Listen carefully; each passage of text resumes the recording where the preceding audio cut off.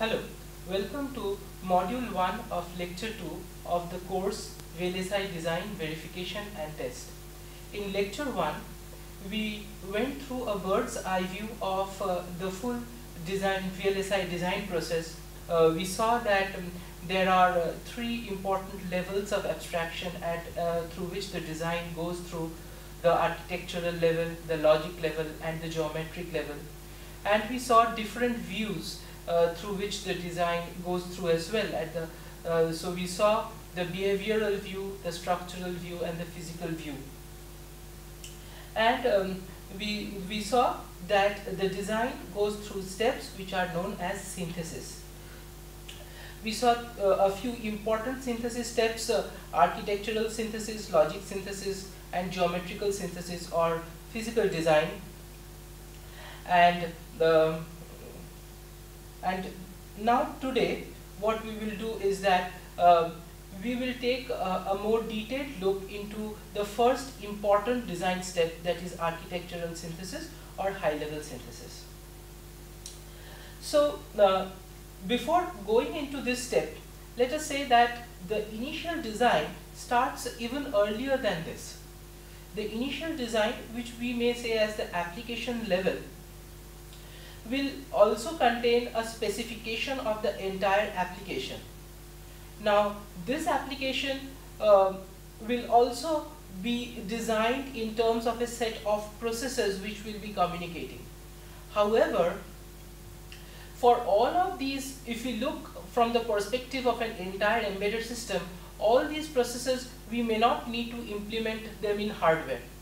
Some of them it will be sufficient for us to implement in software, which means that for those processes, for those blocks of code, we will only use a general purpose processor and execute a high level program like a C language program for that process and run it, and that will be sufficient.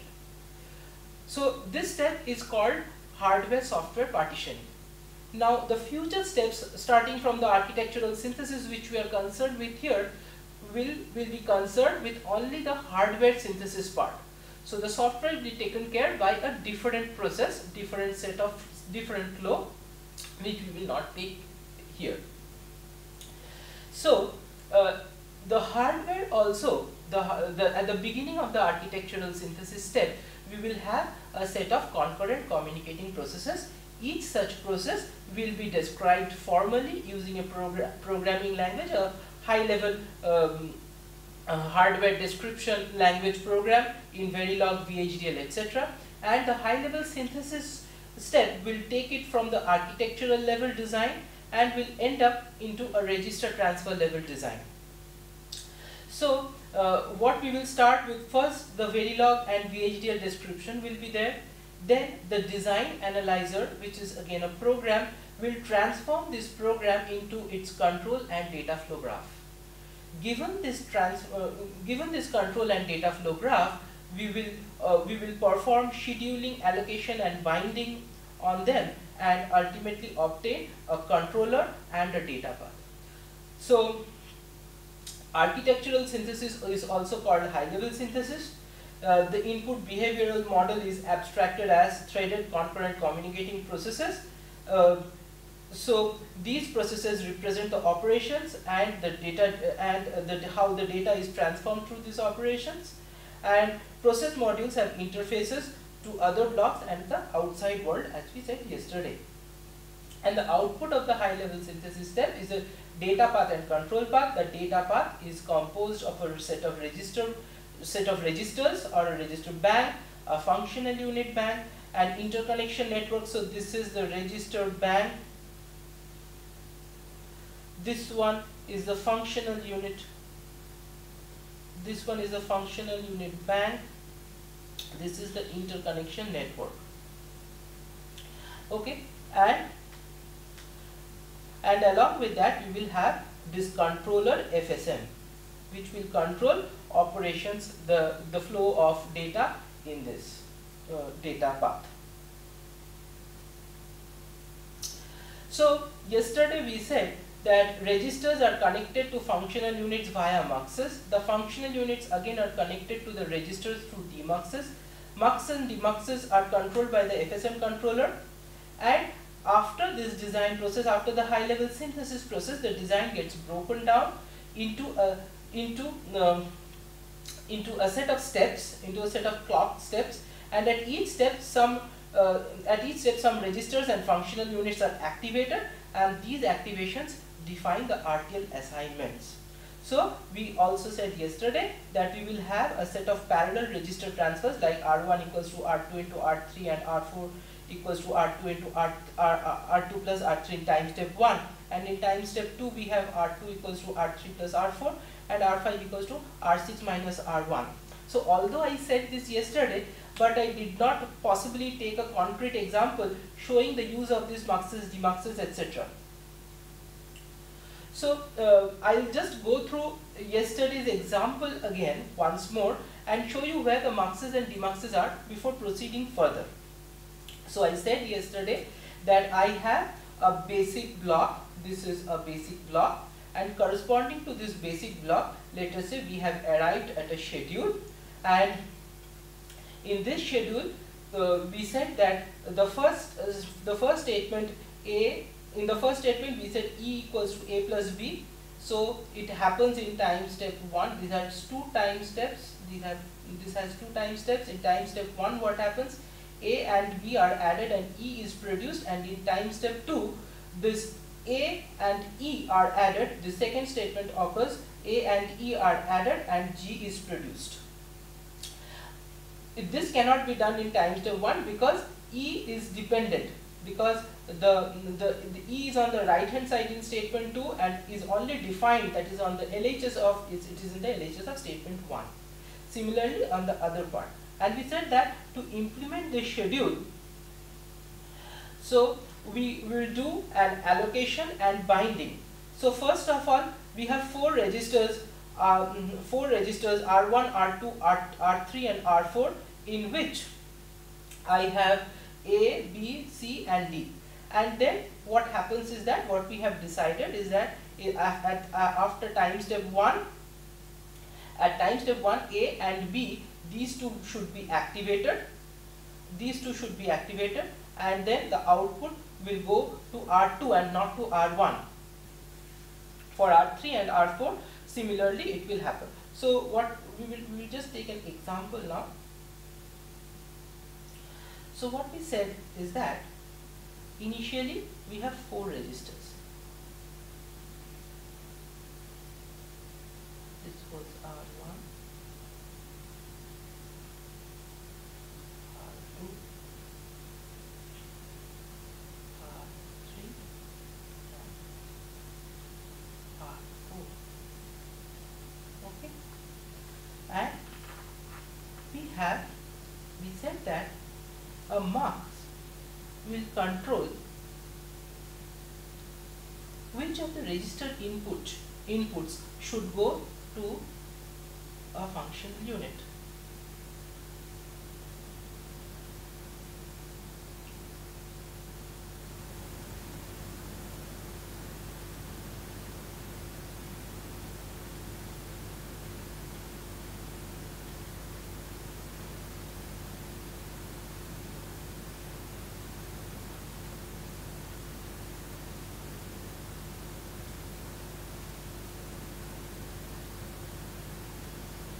Okay, and what we have is a situation like this.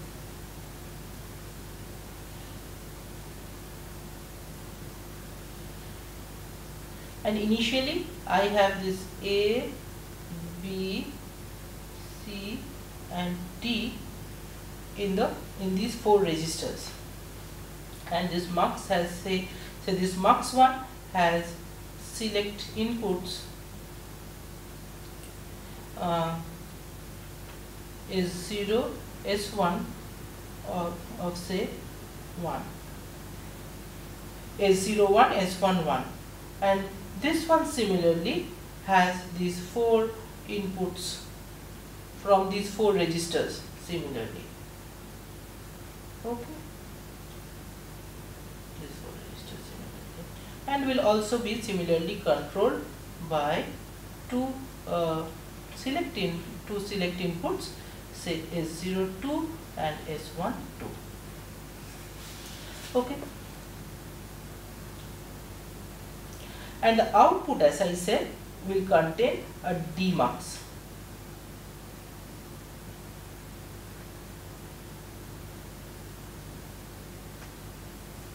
Will contain a demux, which will decide the output of the adder should go to which particular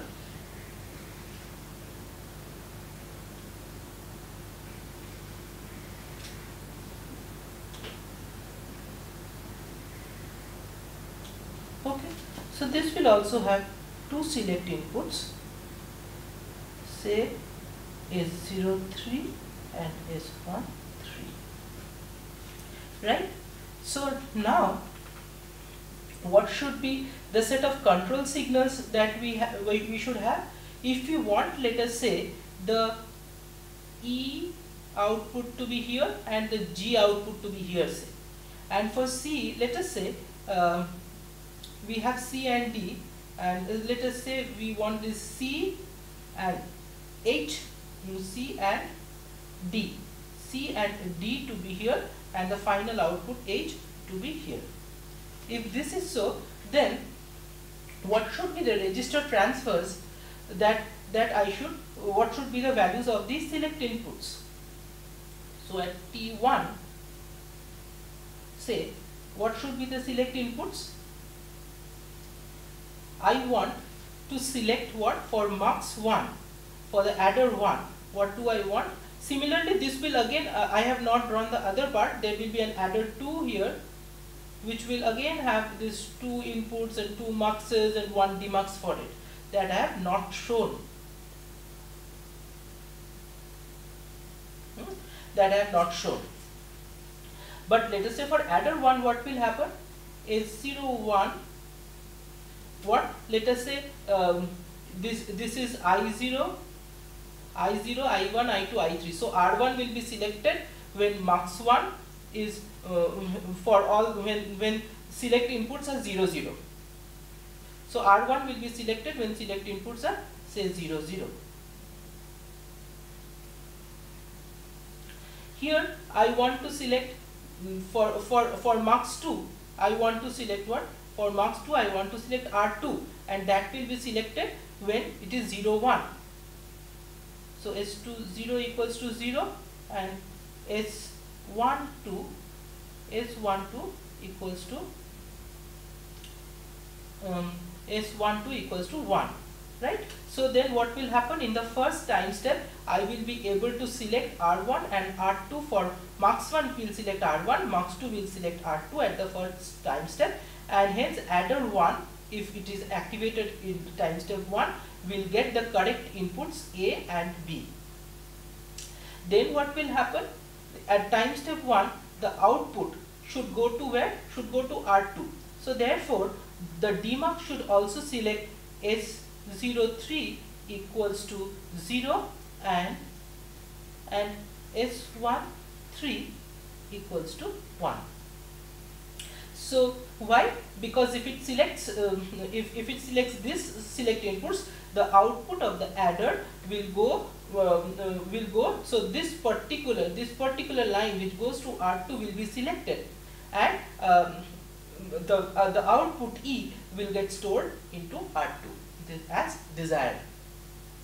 So similarly, I will be able to, therefore in time step 1 I will be able to activate the register transfer R2 equals to R1 plus R2 for using these control signals, right?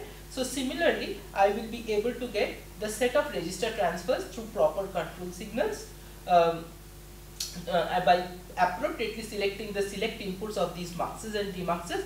I will be able to appropriately select control signal so that the appropriate register transfers are activated. Okay, so with this example, we now go and look at the overall high-level synthesis steps. So with this we come to the end of module 1 of lecture 2.